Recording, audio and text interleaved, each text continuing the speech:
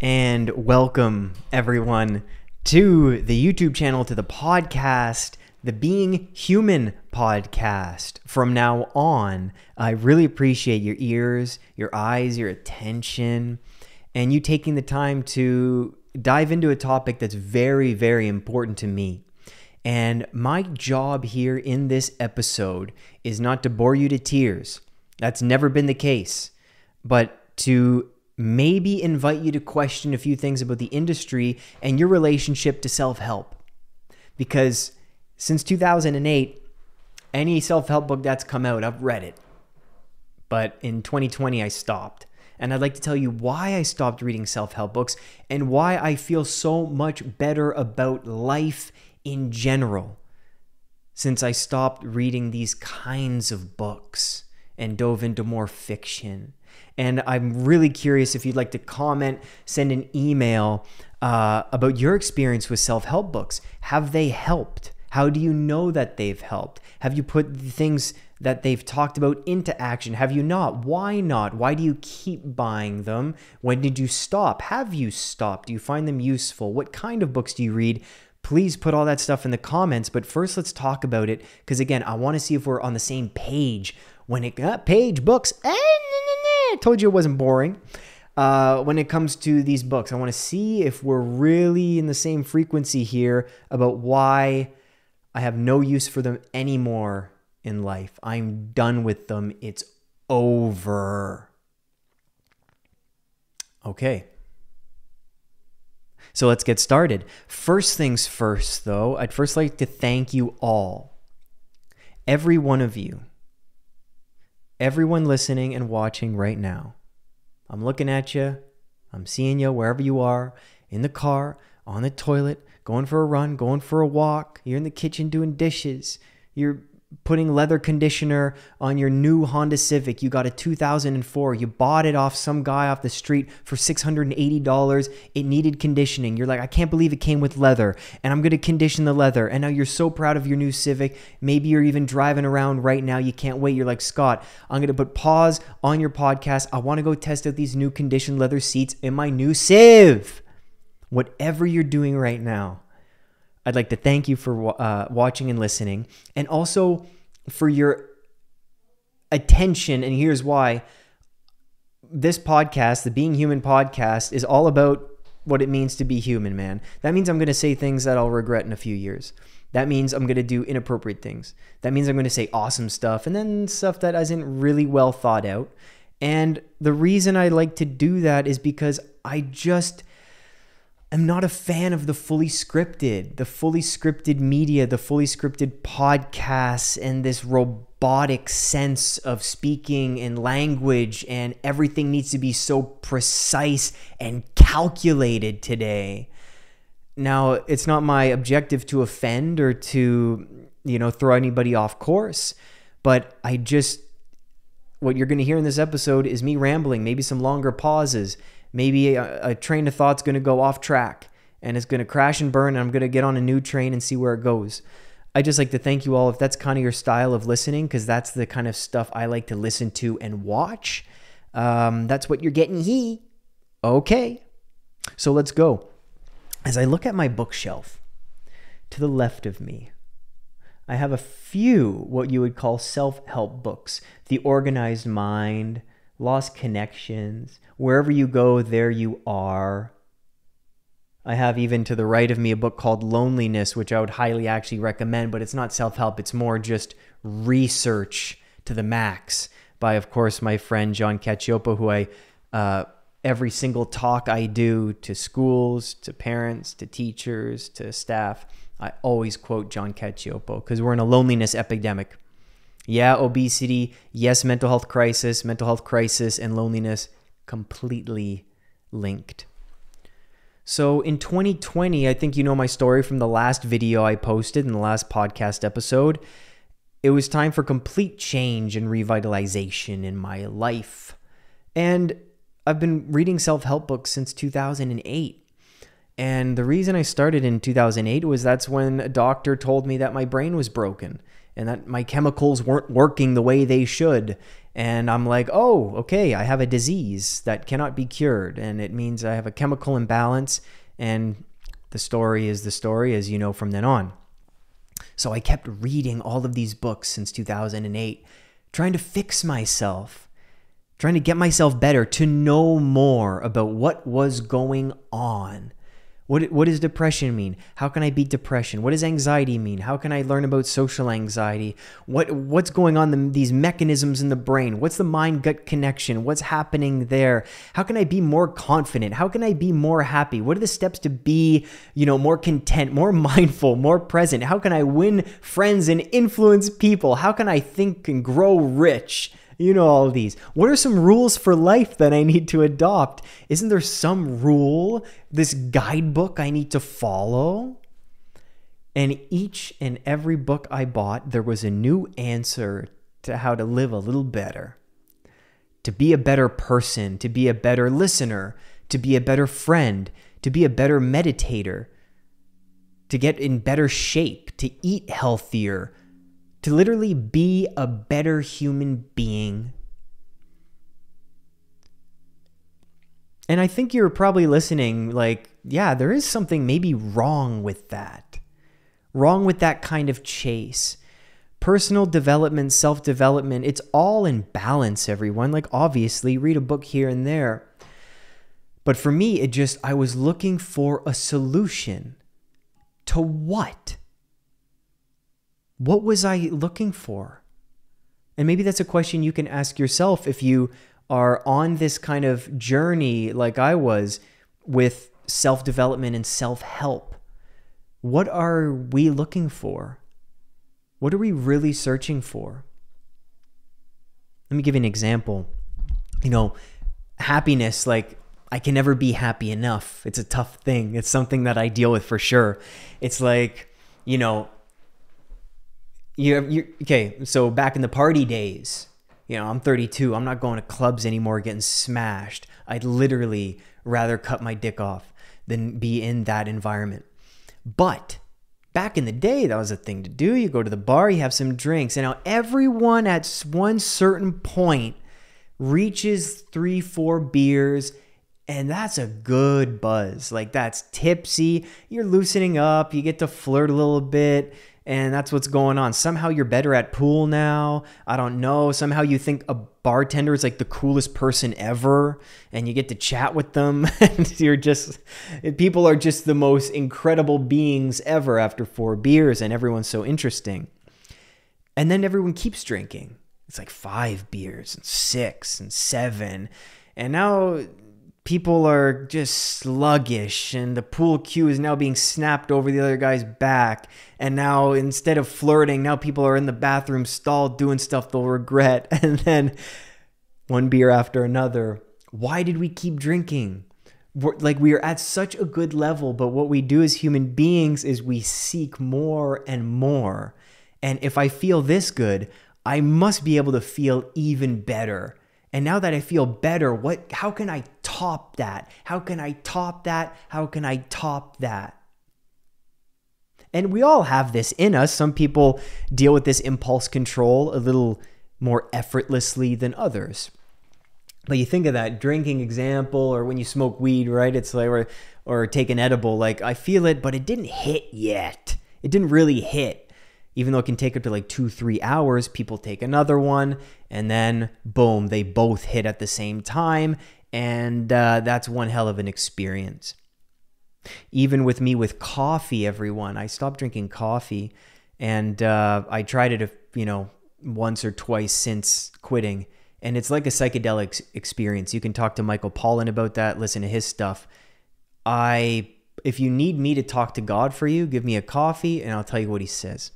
So there are all types of ways in which this seeking for more takes effect in our lives. Of course, it's like through relationships, that person, I'm bored of them. I'm getting someone better. I'm getting someone hotter. I went from the A to the B to the C to the D cup, need more, something to squeeze.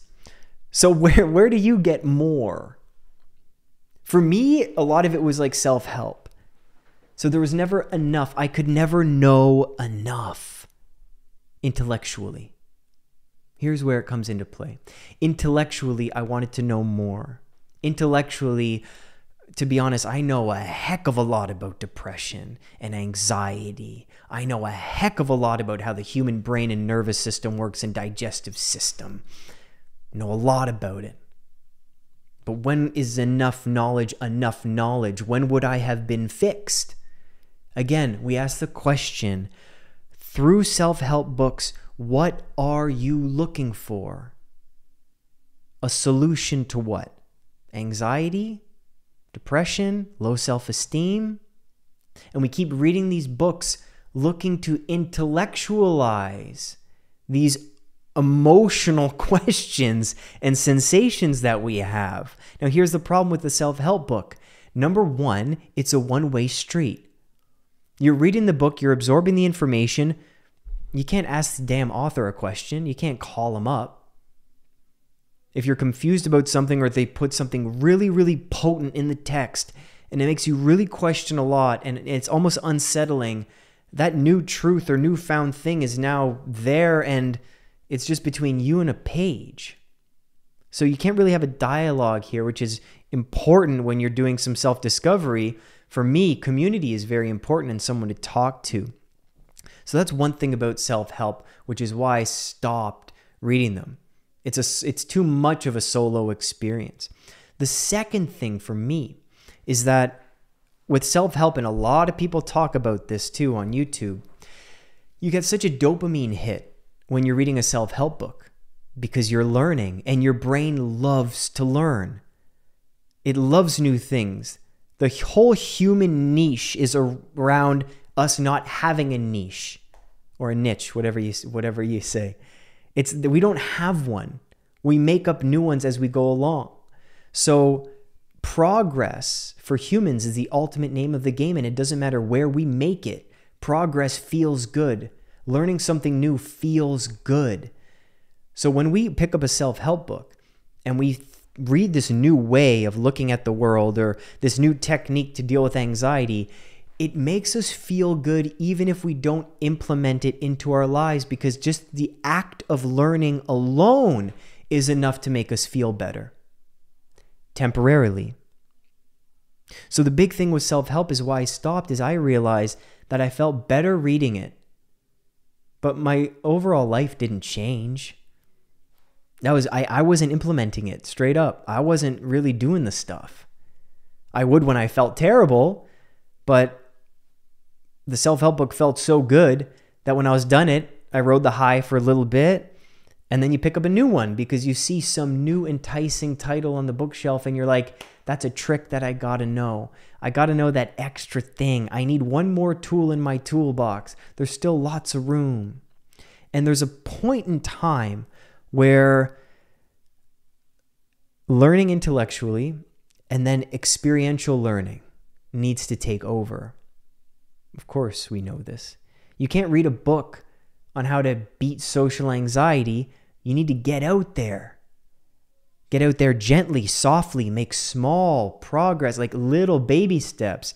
If you're scared of the outdoors, or if you're scared of public places, just one foot out the door and then shut the door real quick. Boom, progress. That's experiential learning. We can read all the books we want about traveling around the world, but you don't know the smells, you don't know the people, you don't know the experience of it. And that's a big thing I'm learning about yoga practice, is it's the experience. You don't read about yoga. You don't look at a page and look at the pose and while you're sitting down on your chair. You go do yoga. You become yoga. You become the pose. It's all about the experience. And with self-help books, my friends, the intellectual experience is, it only gets you so far. And you may be in a point in your life like I am. You know, maybe your 20s, 30s, maybe you've read a lot of them and you're like, Scott, I'm still anxious, man. Like, I'm still depressed. I'm still dealing with these things. I don't have a lot of friends. I don't have a good community. Let's drop the book.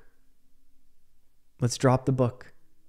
And what happens when you drop the book, what happens when I drop the books, I honestly felt better about my life, because what a self-help book does is it advertises that you're missing something. Clearly. How to win friends and influence people, the happiness equation, how to be happy, happiness 101, how to be confident, atomic habits, all of this stuff. Like, you're not happy. I got the answer in the book. I can show you things that you don't know and that's going to change your life. At what point do you say, maybe I just got to fucking live, man? Like, it got to the point for me where I just became angry. I was just like, enough's enough. I'm just going to live. Fuck off. As I walked through the bookstore, I would always run to the self-help. What else is out there? What else can I learn about the disease that I have? I want to know more.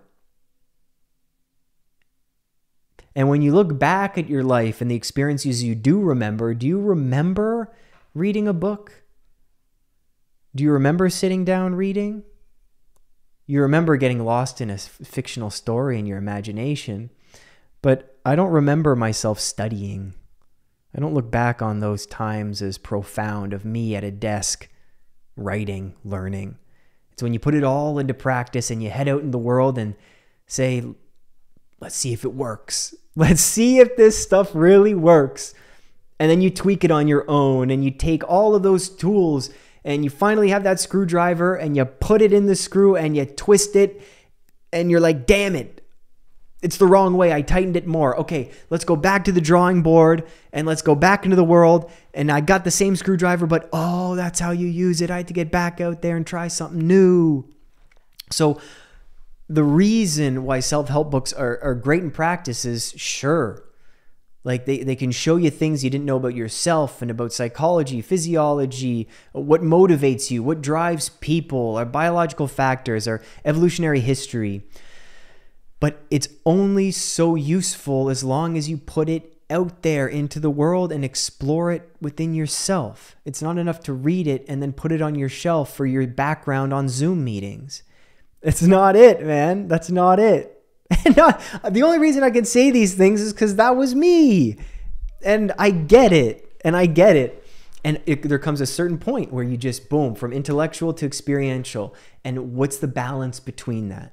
What's the balance? And we have to figure that out for ourselves. We really do. And I got to tell you, there's less of a feeling of lack. Now that has to do with me getting off social media for a while and then only posting stuff and not looking at anything. That's a big thing. Less use on my phone, but also the self-help. It's like the lack, it doesn't need to be there. You guys, so let me talk about you now. If any of that resonated, please put something in the comments or click a star on Spotify or write a review on iTunes so I can see it, or write me an email because I'm going to answer questions in every podcast now. I want to do like a Q&A thing. If that resonates for you, let me know. But the other thing too is, like, just to everyone listening, there's always a balance in what I say. So you don't lack anything. You know what I'm saying? Like, we're always pushed down our freaking throats and into our minds since day one that we need to be better, that we need to be more, that we need to plan, that we need to be the best possible human beings. Think of who you could become. Go strive. Go get it. And it came to me. Finally, I'm just like, shut the fuck up. Self-help books, podcasts for help, all this. Shut up, man. Enough. Let me live. Let me go travel. Let me meet new people. Let me develop a yoga practice. Let me get in shape. Let me go socialize. Let me live. And man, it's time to live. No one's the same after COVID. And if you sat with yourself and through meditation to realize that you're enough as you are. And if you want some extra goodies in balance, yeah, become a better this. Learn a new skill. Maybe get better at meeting new people if that's a skill you want to develop. But to think that you're broken as you are right now and you need to be fixed is complete and utter bullshit. And if I have to tell you that, I will. Get on a call with me. I'll scream at you if you need it. You're not someone that needs to be fixed. You're not broken. Your mind isn't garbage. You don't need to always strive and wake up and hustle and be better and learn more and act better and be more polite, be a better person. Shut the fuck up. You're awesome the way you are right now. Stride towards some different stuff. Take a nice stride. Take a stroll to new avenues. Be patient with yourself. But if you're like me, and I'm very sensitive to the world, man. You know, our energies can pop off into different countries. It can catch so far. And you just got to be gentle. I had to be gentle and just to say enough. Like, let's deal with what's in here first instead of chasing what's out there. So with the self-help industry, I'm not spitting out facts to you about why it's the most like popular genre people buy in book sales, the most popular ones to buy that are actually worth it. I don't think we need to go over that right now because there are useful books out there that would be useful for someone maybe dealing with anxiety, maybe dealing with depression and need to know more about gut microbiome, maybe cognitive behavioral stuff. Fantastic. But this is a general idea of if you're in that position of overconsumption and thinking that you're lacking something and that you're getting that dopamine hit every time you finish a book and you need more and you need to learn more, you need to know more. What happens if you say chill for a bit? What happens if you chill for a second? Just chill. Ho, ho, ho, ho, ho. Oh, I got it. I'm enough. I don't need anything else right now. What happens if I use what's in here as a resource? You got enough as a resource right in there. You got a lot in there to deal with what life throws at you already. You really do. Self-help, it's a nice crutch sometimes. When you let go of the crutch, what happens? You integrate other different muscles that maybe haven't been used in a while, and you get that core strength going, and you now use your own body as a resource, and you slowly get that crutch away, and you use those quick twitch muscle fibers and those stabilizer muscles that you weren't being used before because you had the crutch, and the body and mind adapt. I think for a lot of people, I think just as a society, and this is maybe just big in the West, I don't know how book sales are in India and throughout Europe and Australia, I'm not sure. But for me, it was time for enough. And I wonder if a lot of you feel the same. So that's my little rant doozy dingy on self-help. And you are awesome the way you are. And if you want to learn some more, if you want to shed some pounds, if you want to learn a new skill, whatever it is, then go for it and go at it gently and at your own pace. Instead of striving, just stride and take a nice stroll through it, man. And I'd just like to thank you all for your ears and listening and watching. And I haven't taken a sip of tea yet. Hold up. Now, in the future podcast, I will probably have a sponsor. I won't talk about them yet, but it is the tea. And since I don't drink coffee anymore, I got to share this tea with you very soon. So the last few announcements here. It's like we're at congregation. It's like you're at church or something. And now it's time for announcements after the Mass, right? And announcements, everybody. So obviously, this is called the Being Human podcast. If you're not subscribed, please subscribe to the YouTube channel. Turn on your notifications. And if you're on Spotify, iTunes, if there's a review you want to leave, there's going to be a lot of juicy episodes, and we're just going to talk about what it means to be human. I'll put up a trailer or something soon. And in every episode, there's going to be some links in the description. And those links I'll probably reference, whether it's my website, whether it's free videos for meditation and anxiety, and maybe some self-help book links. something like that. So that is that. And I also want to show you something for those listening or watching on YouTube. See, remember this journal, everyone? If you've been with me a while, remember that journal? I wasn't sure to give credit to the artist yet. Come on, focus. There we go. Remember that? Yeah, I hope to make those available again. And those listening, that journal I'm showing everyone, it has the design of the Being Human podcast, that new artwork. That's on the journal, and it's dope. And I use it all the time. I have like 10 of them, and one's for lyrics, one's for drawing, one's for to-dos, one's for gratitude. So I hope you like the new artwork, and I hope to make those journals available. So that's really it. Thank you very, very much for listening. I hope you learned something. I hope you just leave this podcast asking questions about self-help and whether you need it and whether it's useful and what your relationship is with these kinds of books. For me, the imagination is a tool to learn more about yourself. A friend of mine told me that yesterday as we were at Indigo. That's what she said. She's like, fiction in itself teaches you who you are. What character you reside with, what character you love. Could you picture yourself in that situation? What would you do? How do you imagine things that you read? Rather than just straight up facts and self-help gurus just telling you how to live. How do you want to live? My friends, thank you so much. And I'll see you all soon. Namaste and good night, good evening, good afternoon. Bye-bye.